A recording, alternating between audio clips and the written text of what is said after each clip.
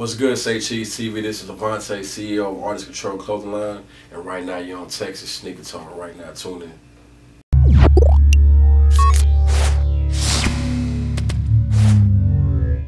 I consider myself a true sneakerhead. I think it's a difference now. The term is messed up. I consider myself a true sneakerhead because I don't buy everything that comes out. I gotta like it. I don't care if 20 people have it. If I feel really like it, I'ma rock with it. I ain't in the hype, and I'm not finna pay 300 just say I got it. I can, but I ain't really a hype. So I say I go back to the era where we used to ditch in middle school to get the sneakers and go to lunch. Right. So like, what's the difference between the sneaker game now and back then, 08, 06, Man, it's like hot and cold. Back when I was growing up, living in Indiana, was close to Chicago. When you got the sneaker, it wasn't an option to resell it. It was you wearing them. You probably wear them until you can't wear them no more. Nowadays, these high schoolers, and I ain't even know, but I'm about to sound old. These kids get the sneakers, and the first thing they do is eBay. They don't even care about Jordan was dunking when he had them, or Iverson crossed them. It's more like, oh, I'm gonna get 350. I'm gonna put on eBay immediately. So now it's all about resale. No, they don't even want to wear it no more. Me, I want to wear it. I want you to see, like, yeah, he got that sneaker. He matching it. These kids not being lying, buying a size 8, they at 13, just to say they got it. And that's my man's 13 in line, so I don't really rock like that with the new. I think once they took Nelly away, it went away and they stopped. I was a big Air Force One collector before Jordans. Me and my boys back home would buy Easter's, Halloween, everything, because it was more limited.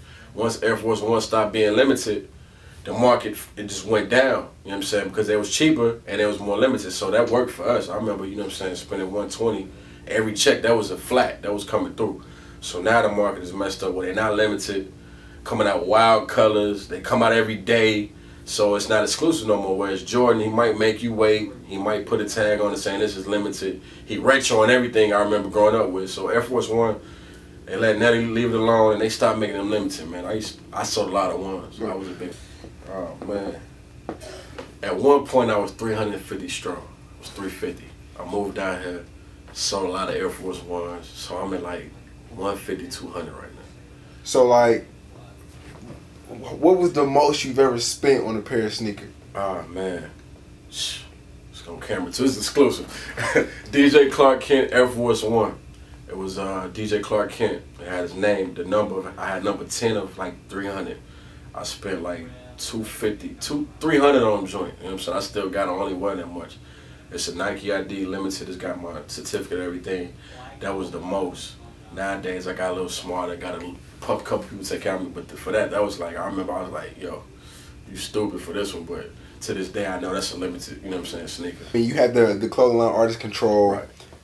How does that, coincide with the sneakers? Like, speak on the sneakers. You sent me pictures and, a lot of the shoes, you get them to specially match, your clothing line and vice versa. Speak on that.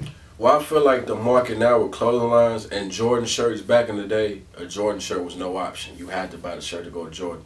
But I feel like now they're not taking it serious. It's not looking the same. The quality, it's big. I like it's fitted. Now look at the clothes, it's like a demographic. So I saw the clothing line not only for sneakers, but I came with the concept of Artist Control. Every day you get dressed, you're an artist, you paint pictures. So I use it as a bait for people if they want to rock it with me from general to like, okay, you don't like the shirt, well, you don't like the shoe. So the reason it coincides with it is that the stuff that come out with sneakers now is kind of cliche, like my sneakers are hot, my clothes are better than yours. I hate that. You could paint a picture just saying Artist Control to say cheese and go with it better, and it look 20 times better than what Jordan getting right now. Cause like for example, I bought the mint greens, and the shirt was just a big old jump, man, with the color big as hell.